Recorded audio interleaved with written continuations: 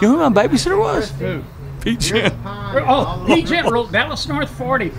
Gent was my babysitter, and my parents, he was, yeah, and I made it to 3rd grade, honest to God, and my 3rd grade teacher goes, okay, Mark, go get that, it was something about that gold something, and I was like, I picked up the silver one. She goes, that's silver. I go, no, it's not. That's gold. He taught me my colors. He taught me backwards. And it wasn't until 2nd grade, my dad called this. He goes, son, what do you call that? A tower water. I said, Uncle Pete says tower water. No, what's a water tower? And that son of a bitch taught me everything backwards all my life.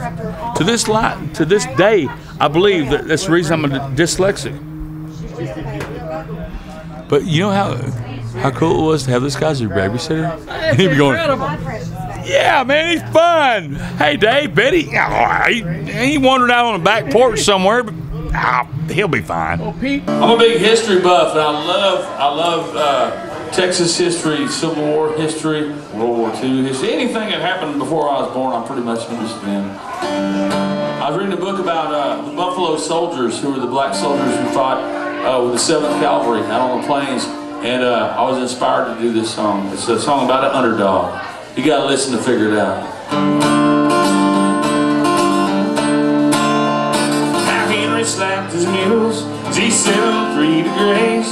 Took a rag out of his pocket and he wiped sweat away. But he glanced back towards the house, saw his daughter dressed in white, hanging laundry on the line that ran alongside the fan. 3 sheets of the wind. The year was 71, Kansas was alive, Reconstruction was the order for those who would abide. But Henry was a black man, and those where he went.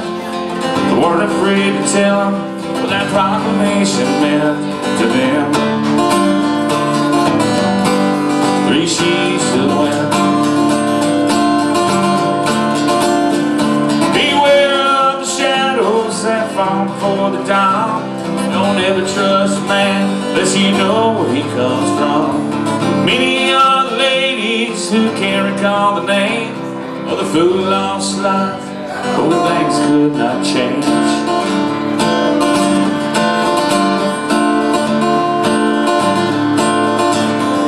Now Billy poured a drink and he stared down at his cars. The night was getting late and his thoughts were growing dark. He said, boys, I think it's time we made our presence known. Let's take a little ride, see if good old Henry's home. And he grinned. 3 sheets to the wind. Well, they met behind the barn over at Billy's place. Billy had a rope and a hood to cover his face, and a creaking of the leather and the hooves against the ground was all that could be heard as they made their way around the bend. 3 sheets to the wind. Beware of the shadows that fall before the dawn. Don't ever trust a man unless you know where he comes from. Many are the ladies who can't recall the name of the fool who lost life, but things could not change.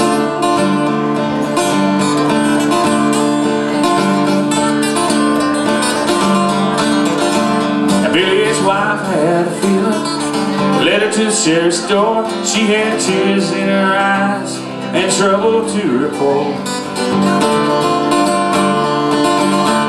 Now I gotta remember all the words then.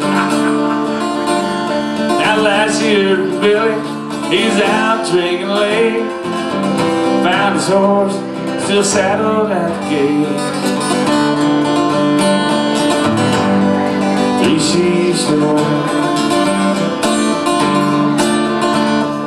Now the barkeep tipped the sheriff about Billy and his plans. Sheriff lit out for Henry's to see what became of him. Henry had slipped away and all he left there at the scene was 3 bodies swaying to the ropes down beneath their chin. she's to win. Beware of the shadows that follow the dawn. Don't ever trust a man that you know he comes from. Many young ladies who can't recall the name of the fool